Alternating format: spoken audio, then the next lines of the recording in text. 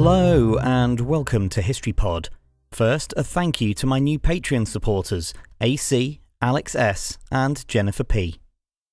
On the 8th of March 1950, the Volkswagen Type 2, more commonly known as the Transporter, the Bus or the Camper, went into production at the company's Wolfsburg factory in Germany.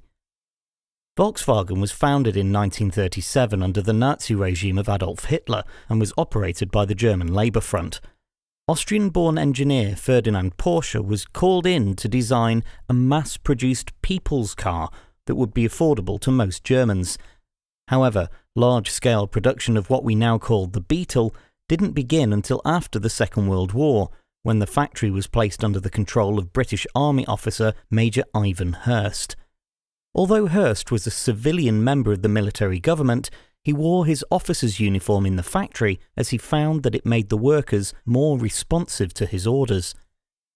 Volkswagen began to develop the Type 2 after Ben Pon, a Dutch businessman who imported Volkswagen cars into the Netherlands, produced a sketch of a proposed van. The final design was approved on the 29th of May 1949, but due to the factory already running at capacity to turn out the increasingly popular Type 1 Beetle car, production didn't start until March the next year. The Type 2 finally debuted on the 12th of November, and by the end of its first year, over 9,500 vehicles had rolled off the production line.